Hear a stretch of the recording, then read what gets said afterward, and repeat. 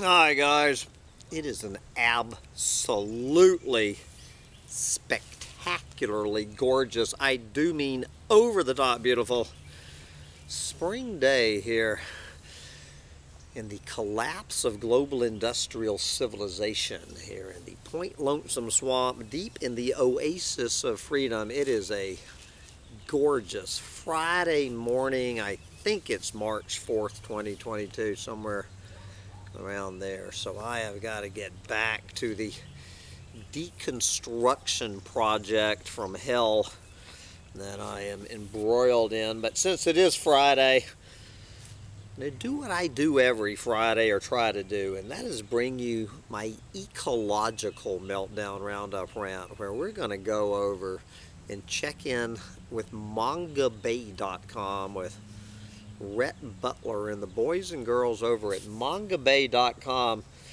bringing us their weekly laundry list of assaults against this collapsing planet, while all eyes are turned toward the distraction over there in Europe. I don't think we're going to hear the word Ukraine mentioned anywhere in the Ecological Meltdown Roundup rant. I'm pretty sure Rhett is doing us the kindness of not talking about that. But so what is on the minds of Rhett Butler? And good Lord, and once again we have an overflowing crop of disaster and doom and gloom. We're going to start out in the Congo rainforest in sub-Saharan Africa. This is a very complicated story that I can't really get into about these carbon trading schemes. I know Rhett Butler is a fan of these things. I think that they are unadulterated greenwashing horse shit, these carbon trading schemes. And so the revealed timber giant quietly converts Congo logging sites into carbon schemes. An investigation by this whistleblower group has found evidence of irregularities in the allocation of conservation concessions and carbon trading schemes in the Democratic Republic of the Congo. Imagine that.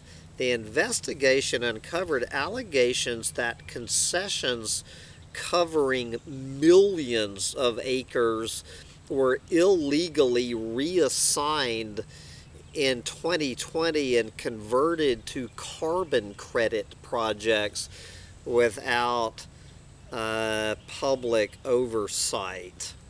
The boom in opaque conservation titles controlled by foreign investors raises concerns over the potential for future carbon offset abuses.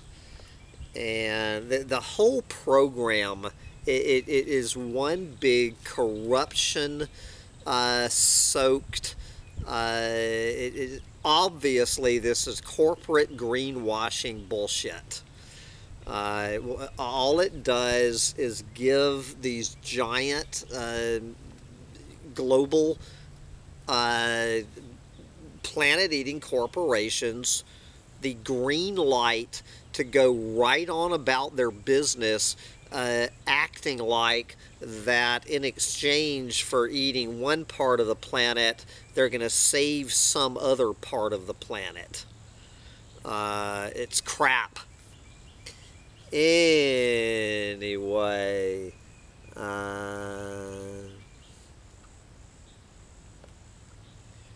okay, this is, you figure out what this is. I am pro-mining.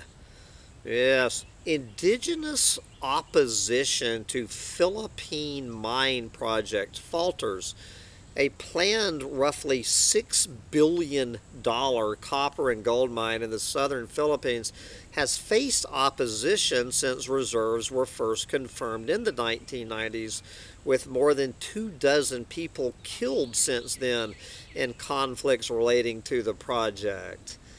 Yes.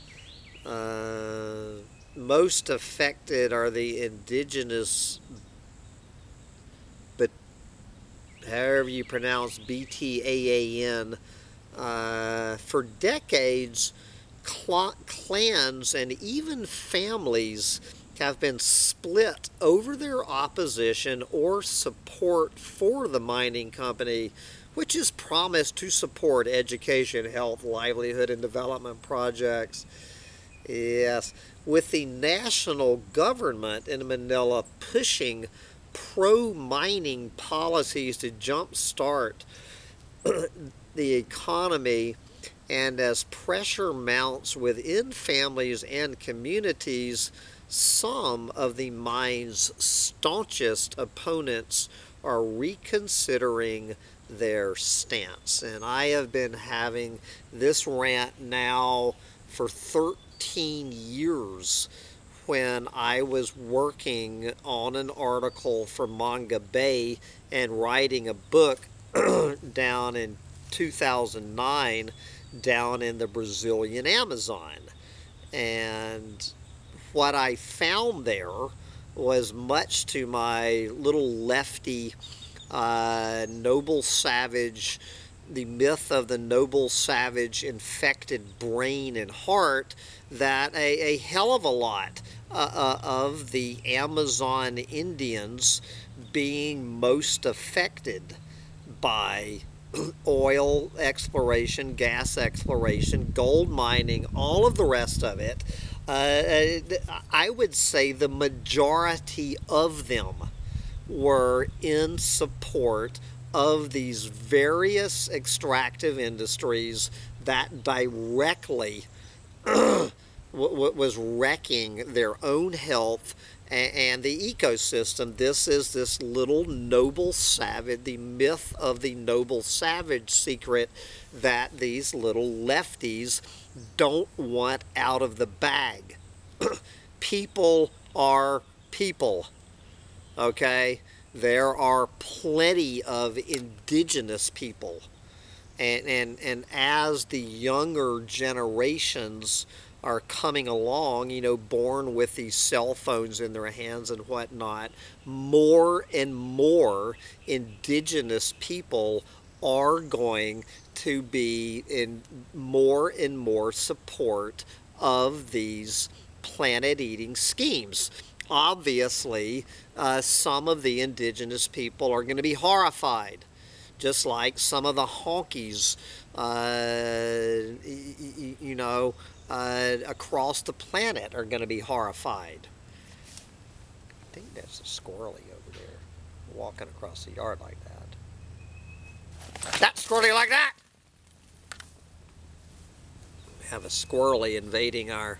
He went up that tree. So, anyway, is anybody still suffering the myth of the noble savage? They're being taken in by all of the, you know, the little fruits of global industrial civilization. If it's a cell phone versus a wetland, you know, more and more people are going to choose the cell phone. Alright, this is one for tomorrow's Hopium Roundup. Bridges in the sky carry sloths to safety in Costa Rica. Yeah, so it's all bridges in the sky. Alright. You will not believe this. In a biodiversity haven, mining drives highest ever recorded levels of mercury.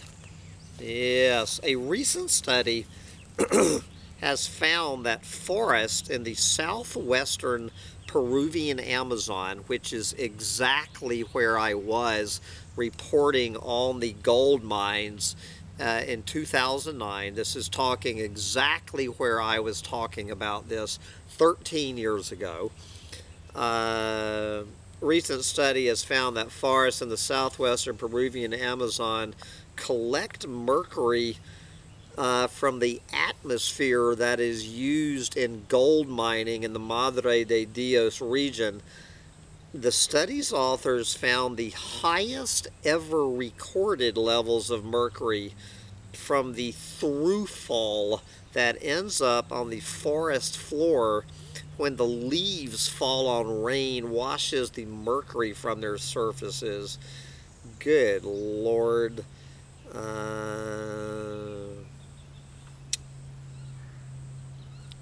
Yep, I can see more things change the more they stay the same. Alright, we see Manga Bay getting into the chemtrail, the solar radiation management debate on their YouTube channel this week. Manga Bay is asking the questions, could aerosols be a good thing against climate change? I have not watched the video, but my guess is that I'm guessing that Manga Bay tries to do an even take on the big solar radiation management debate, and about the frying pan versus the fire. For every one step forward that this shit does, there's 2 steps backwards. The question, could aerosols be a good thing against climate change? To the degree that the answer to that question is yes, the could aerosols be a good thing for the planet on the whole is a resounding no. We have a little bit more about this later on here in this rant, which I'll come back to. Alright. Of course, Manga Bay coming in with a couple of pieces on the new dire, stark, damning IPCC report. Yep. Anyway, I'll get to one here in a minute. Alright, Honduras. There you go. Honduras banning open pit mining, citing environmental and public health concerns. The government of Honduras is no longer granting environmental permits for open pit mining projects due to the deforestation and pollution they cause. Yes.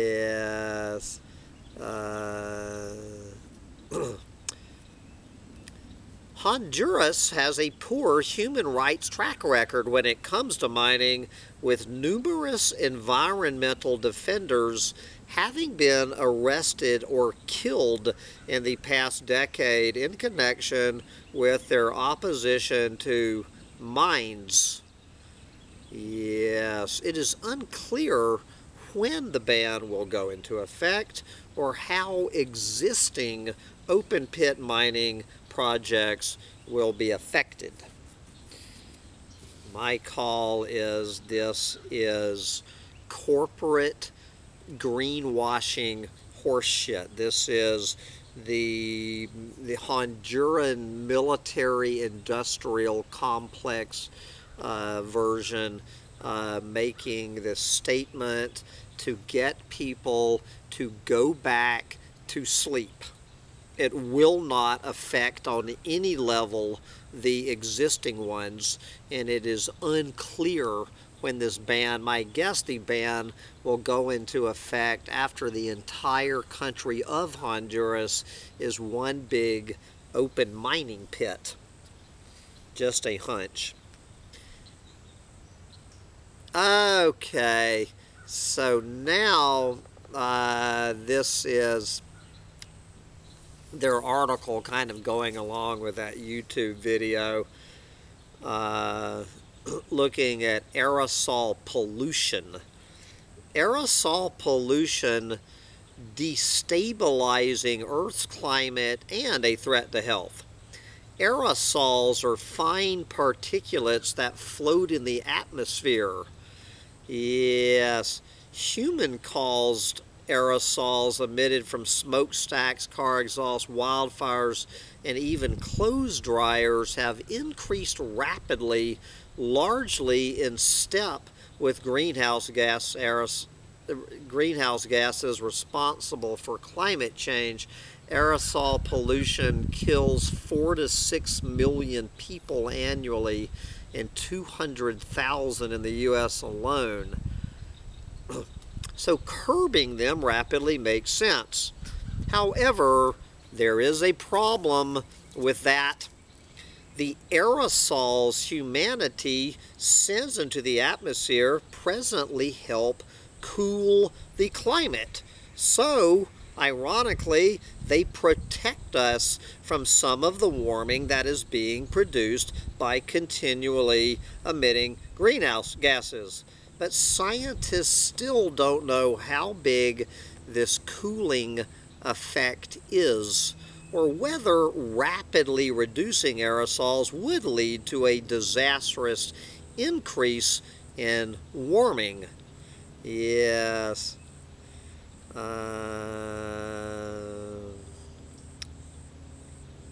Scientists say that accurately modeling the intensity of aerosol effects on climate change is vital to humanity's future. But aerosols are very difficult to model, and so are likely the least understood of the 9 planetary boundaries whose destabilization could threaten Earth's operating systems. And this whole thing about this aerosol cooling effect, here in the Doomosphere, you can find, this is one of these things, whatever your preconceived notion is, you can find someone in the Doomosphere, such as one group we don't talk about on this channel, acting like, that if we ban especially coal burning, that the temperature of the atmosphere will skyrocket.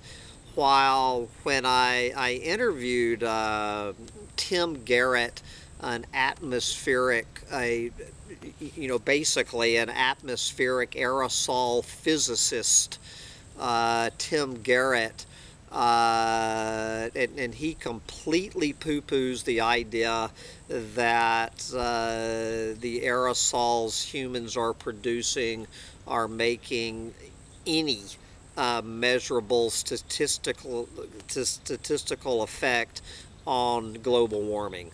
So pick your place on the continuum of what you already believe, and you can go on the Doomosphere and find someone to match your level of panic or not. But anyway, moving on.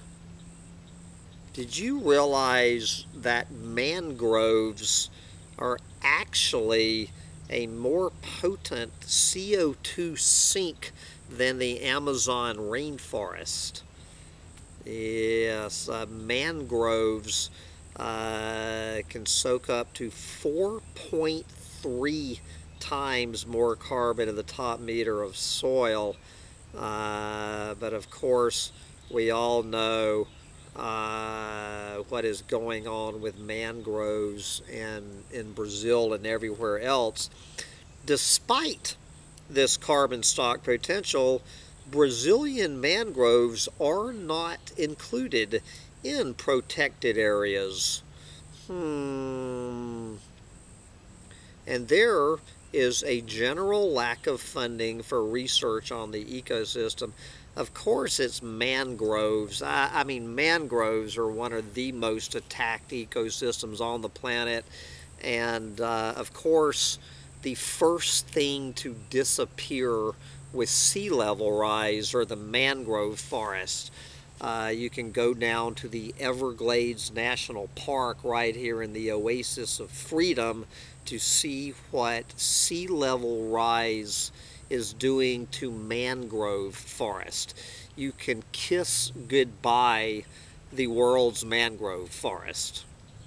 From Florida to Brazil, everywhere else, the mangrove forests are literally dead in the water. Anyway,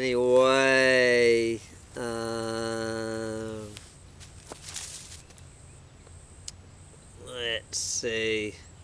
All right. We have Thai authorities demolishing resorts in parks, but struggle to prosecute encroaches.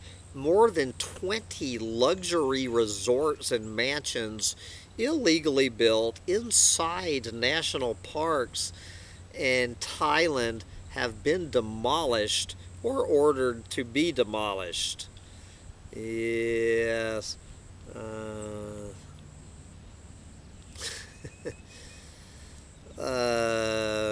Good luck. The owners of the newly demolished buildings include retired military generals and prominent business people. Yep. Who would ever have thought that a Colombian palm oil company could be under investigation for polluting rivers? Yes. Oro Rojo began extracting palm oil in 2013 and was granted 3 environmental permits. Yes. 2 of which are now under investigation. Complaints have been filed alleging Oro Rojo is discharging waste into nearby waterways. Yes, imagine that. Anyway,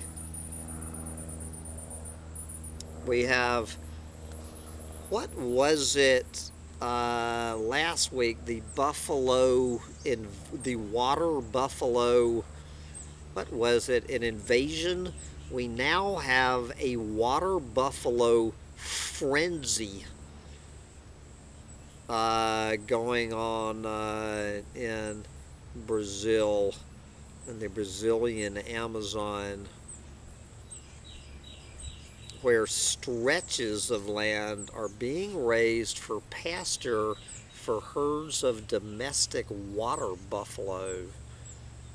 The deforestation is now encroaching into protective reserves with devastating environmental and social consequences. All right. For anybody who does not understand this, we're going to go down to Papua New Guinea. The Trans-Papua Highway could lose billions and deforest millions of acres. Set to run some 4,000 kilometers, otherwise known as 2,500 miles, and being built over the course of decades, the Trans-Papua Highway cuts across the entire length of Indonesia, New Guinea's 2 provinces. While nearly complete, it has not yet fully interlinked major cities and has raised concerns that it could open up the world's 3rd largest swath of tropical rainforest to further deforestation. Yes, the highway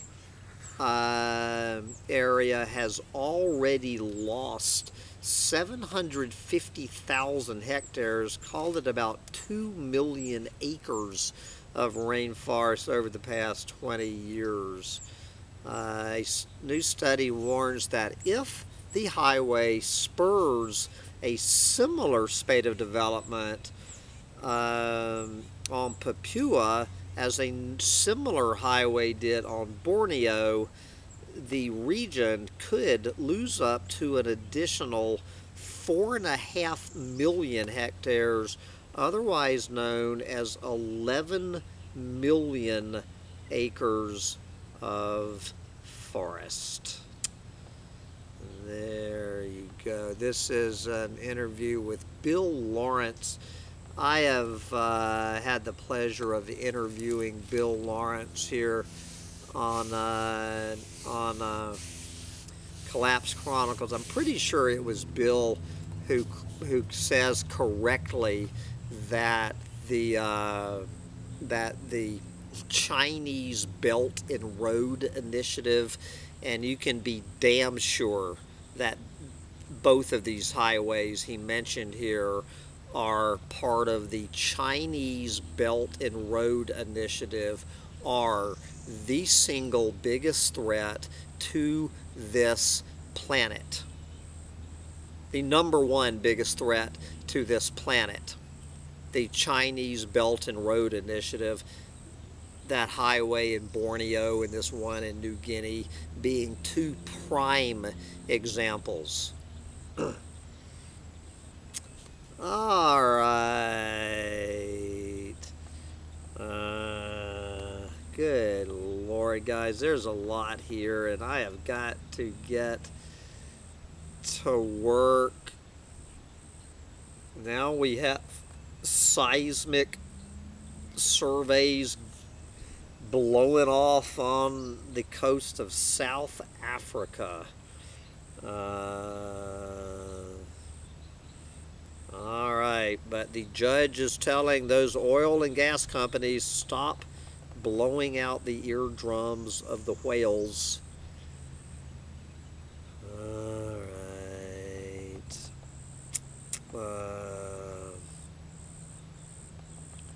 Let's do a little bit of dot connecting between rhino poop and seed dispersal.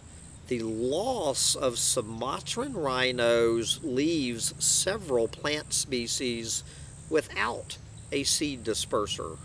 The critically endangered Sumatran rhino plays a unique role in dispersing seeds in Southeast Asian forests, and its disappearance from these landscapes is already affecting the composition of the forest. Yep, that's going on everywhere. We just heard about that highway in Papua. Now let's listen to crop raising. Forest clearing for crop program in Papua may unleash massive emissions. An area nearly the size of Belgium will be cleared in Indonesia's Papua province to grow food crops under a new government program. A new analysis shows that this conversion, from rainforest to cropland alone could result in the release of 616 million metric tons of greenhouse gases, 1/3 of what the entire country of Indonesia as a whole emits in a year, or the same as Australia's annual emissions. Yep.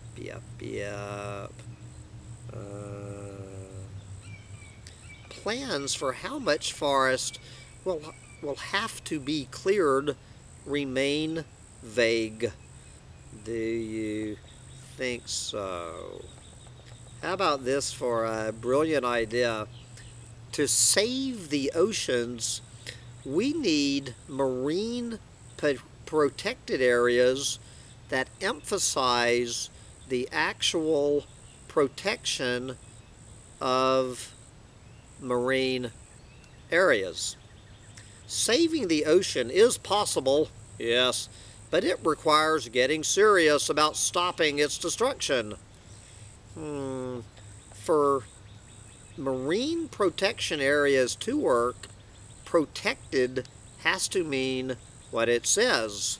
There should be no halfway measures, no empty promises, no conservation that happens only on paper. Do you think so?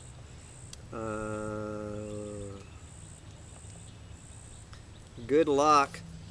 In Brazil, evicted indigenous residents fight to reclaim their community. Yep. Good luck on that one. All right. Let's look at one of their, you know, we've heard, good Lord, how many stories on the newest stark, dire IPCC. I'm just going to pick this one. Climate change, a threat to human well-being and the health of the planet. The UN IPCC report reiterated the impacts of climate change on people, detailing areas of vulnerability. The report highlights the importance of indigenous and local knowledge in grappling with climate change. Yes.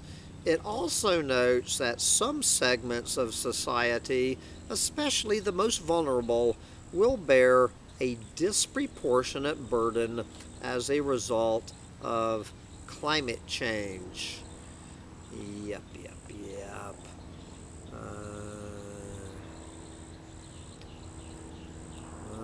Okay, we were just talking about marine protected areas needing to actually protect areas of the ocean. We have 4 new MPAs in Indonesia. All right. The 4 new MPAs bring the Indonesian government 2/3 of the way towards its goal of ensuring effective management of 10% of national waters by 2030. All right. We are 2/3 of the way from effectively managing 10% of Indonesia's oceans. All right. For fire-ravaged northern Thailand, there is now an app to battle the blaze. Okay, we have an app to save the planet. What is going on with threatened wetlands in Paraguay's Lake Yapacani? Take a wild guess. Wetlands surrounding the protected Lake Yapacana in Paraguay are being filled in to allow for the construction of housing and tourism projects. Yes, in addition to providing habitats for countless species of flora and fauna, the wetlands act as a filter for fresh water and help control flooding and erosion.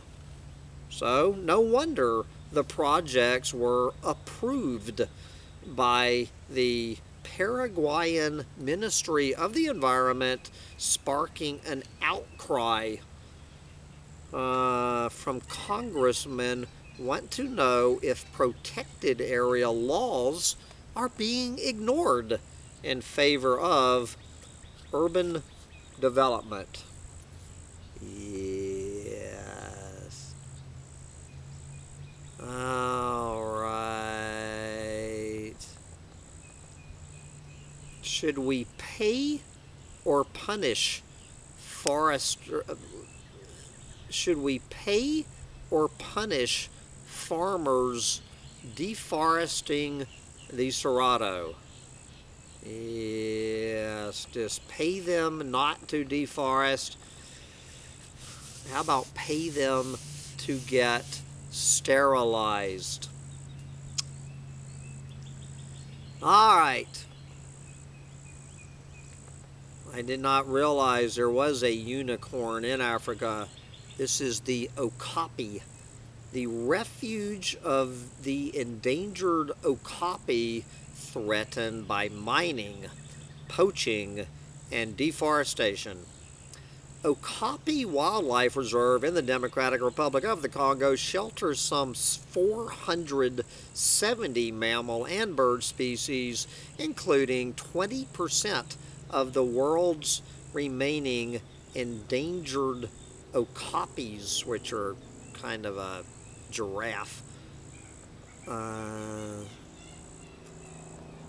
Satellite data show deforestation has been increasing inside the reserve in recent years. Imagery shows the expansion of what appears to be gold mines in late 2021. Illegal mining is attracting even more people to the reserve, which in turn increases poaching and deforestation.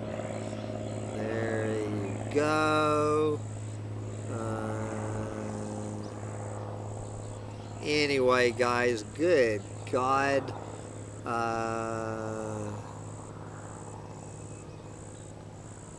Let's see. Three more. There's about 10 more. We're going to do 3 more. How about latest Nigerian oil spill highlights the wretched state of the industry? An oil production vessel exploded just off the coast of Nigeria on February 3rd. Yes. Nigeria's monitoring of and response to oil industry incidents is poor. 3 weeks later, the size and impact of the latest spill is still unknown. And this is the second major incident reported in just the past 3 months, and highlights potential problems as oil majors sell aging infrastructure to locally owned companies that are ill-equipped to operate them safely. 2 more where I have no clue where Bangka Belitung is. Oh, Indonesia. You will not believe that illegal mining fuels conflict in Indonesian tin hub of Bandwagon, Belitung. Tin mining is one of the world's main producers of the metal has sparked the latest in a series of conflicts between illegal miners and traditional fishermen in Indonesia. Do you think so? Tin mining is the backbone of the local economy, but has also proven deadly for workers and damaging to coral reefs, mangrove forest, and local fisheries. But let's wind up in Argentina, where we find everything is on fire. Everything is on fire as flames rip through Ibarra National Park in Argentina. Fires in the central Corrientes province of northeast Argentina have burned through nearly 60% of Ibarra National Park, home to protected marshlands grasslands and forests that host an array of species. Many of these fires originated from nearby cattle ranches and spread across significant portions of the park due to a prolonged drought. Yes. Conservationists are working to relocate a number of species, including giant river otters and macaws, to places of safety. Yep. Move those river otters and macaws out of the way of the fire, as everything is on fire. I can smell a little bit of smoke on the air here in Crazy Crane Campground, but looks like a gorgeous blue sky day with not too much smoke on the horizon, but I gotta get out there and get back to work, and you need to get out there and get back to work while you still can. Bye, guys.